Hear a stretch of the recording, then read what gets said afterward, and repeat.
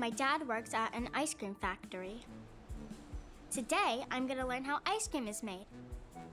There's so many machines here. A machine can help you build or make something. Let's see how these work. The first step is to add the ingredients to this machine: egg yolks, sugar, cream, and milk. These pipes move the ingredients from one machine to another. The tank has a special tool called an agitator that helps mix all the ingredients together.